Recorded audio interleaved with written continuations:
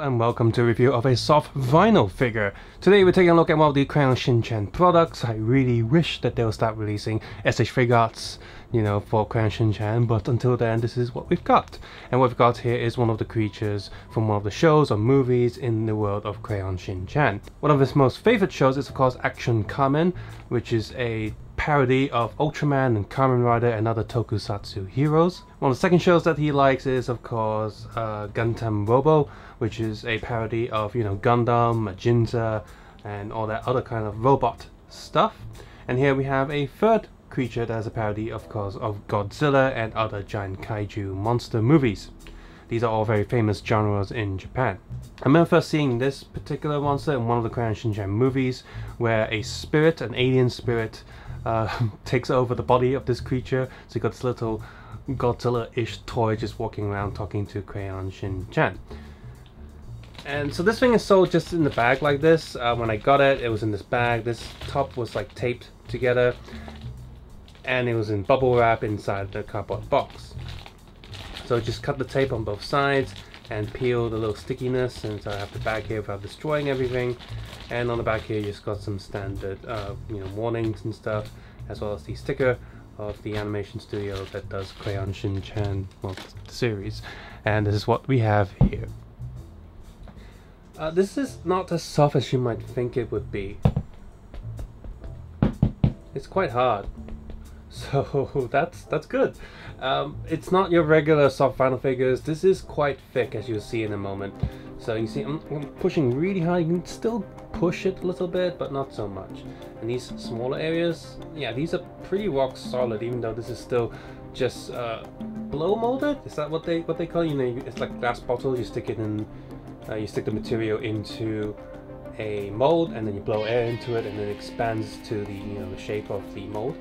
So blow molding, I think that's what it's called. Just like, you know, glass bottles and other soft vinyl toys and other hollowed out toys and such. So he has a few bits of articulation. His head can turn, quite stiff. Arms up and down, so that's kind of cool. And feet up and back. Now I did see a review of someone saying that his figure has one slightly shorter leg and mine does not. So he must have a defect. So that's something I guess could happen. Made in China, got the numbers there, whatever. And of course the biggest gimmick of this guy is the butt, which can come off very easily. Now the rest of the figure is so hard that I'm worried that if I pop one of these arms off, it just wouldn't go back on. So I'm not going to do that. But that's one of the things that with regular soft vinyl stuff, they're very thin, so they are very soft, and you can easily pull things off, on and off with them if you need to. In fact, one of my recent videos customizing Kamen Rider Kabuki onto the SH Figuarts figure, you can check that video out in one of the links below on my channel, where I use a soft vinyl figure to adapt into SH Figuarts.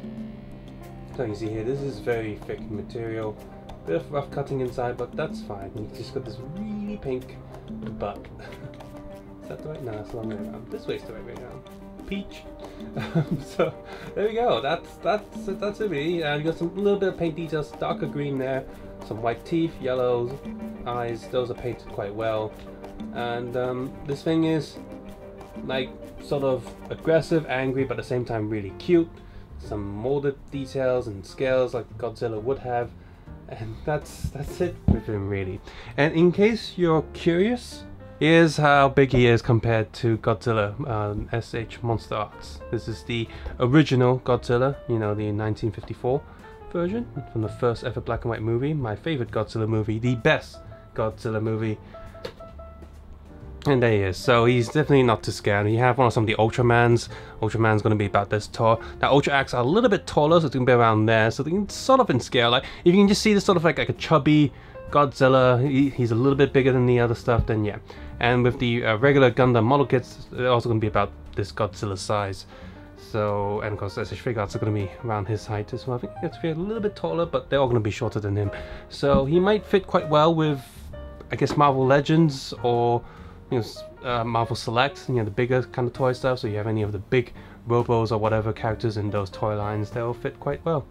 Oh, and just because I have it lying here next to me, quite dusty. Here's a soft vinyl of X8 level want. So yeah, oh yeah, he'll definitely fit in scale with the Legend Rider series of soft final stuff, and I guess the Ultraman's in the soft final line as well. You know. So yes, it's for the price I paid for it, I'm quite happy with it. I just want to encourage Bandai to make more Crayon Shin products, and maybe some of the more expensive and high-end lines. That would be great.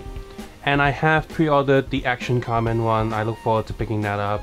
It comes with like an extra gold card from one of the movies, but otherwise it's essentially just another soft vinyl figure in the box.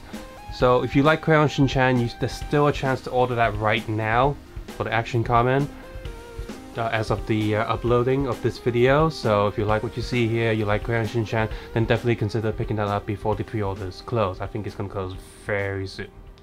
Subscribe, suggest, and comment below, and of course take care and have a nice day. I'll see you guys soon. Bye bye now.